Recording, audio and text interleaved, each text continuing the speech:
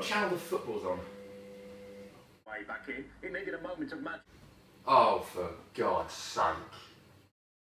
I don't want to see Adrian Chiles on my TV.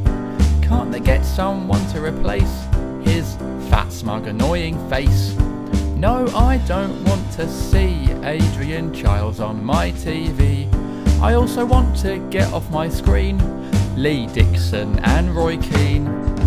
All I want to do is watch the game and never have to hear Andy Townsend's name. Clive Tildesley only comes to life when someone mentions Man United in 1999. If you want a stupid question asked, let's head over to Gabriel Clark.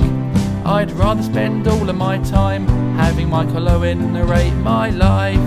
No, I ain't gonna see any football on ITV. They're so bloody condescending, I wish that their coverage was ending. I refuse to see any football on ITV. It's got so bad I've thought about actually paying for BT Sport. Their timing choices really hurt.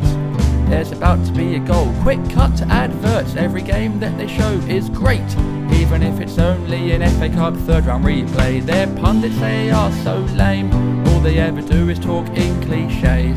And there's one more regular glitch, stop chatting on the f***ing pitch. Please don't let me see Adrian Chiles on my TV.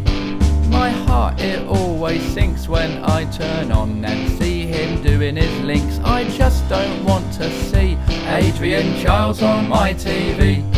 I'd rather step into the ring and go 12 rounds with Roy Keane. Let's just all agree to boycott ITV until they are more clever. Come on lads, get your shit together.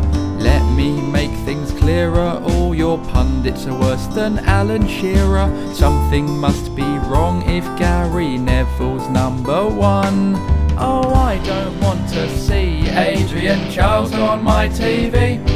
If I wanted Brummy Japes, I'd watch Frank Skinner in old fantasy football tapes. Oh, I don't want to see any football on ITV.